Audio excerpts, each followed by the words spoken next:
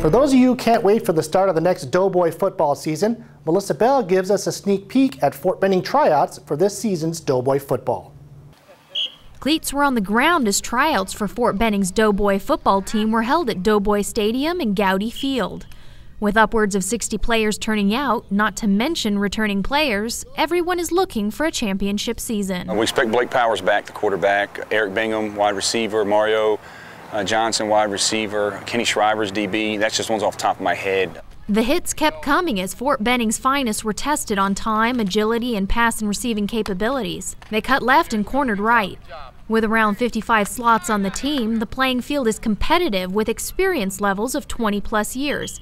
And Coach Gibson made sure he pushed these hopefuls to the max. I've been playing for almost 20 years of my life. I'm originally from Rochester, New York, so I've started off playing Pop Warner. And from there, I went to high school, East High School in Rochester, New York, and then I went on to play college.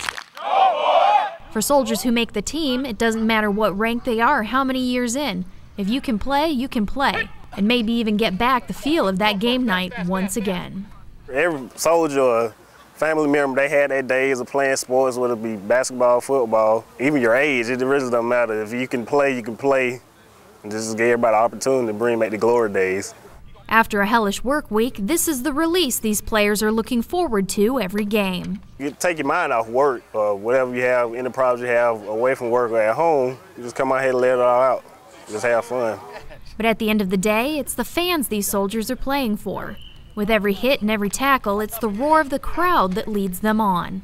Hopefully everybody come out and support us.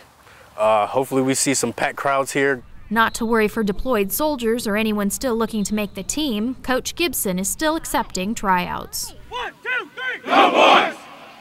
Melissa Bell, Fort Benning TV.